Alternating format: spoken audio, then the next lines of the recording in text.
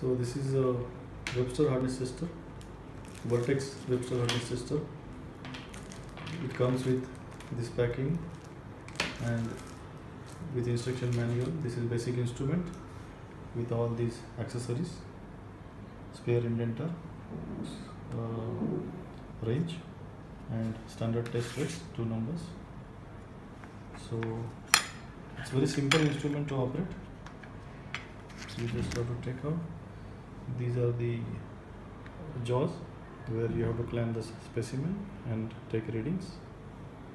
Here it is having a dial gauge with 20 graduations, and it will show you hardness directly in Webster scale. So before starting a test, you just need to lock it and check if this pointer is reaching to 20 divisions. That means it is well calibrated, and you can start using it.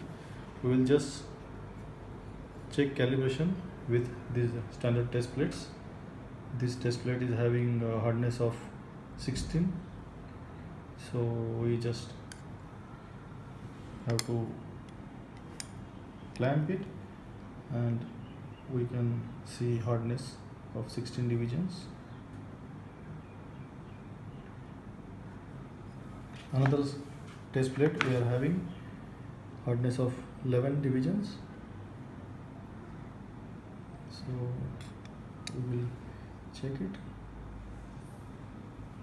So this is how we cross check the hardness standard, and then it is ready to use.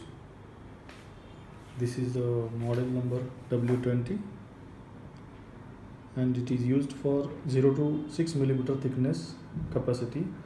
We have another models W20A and W20B.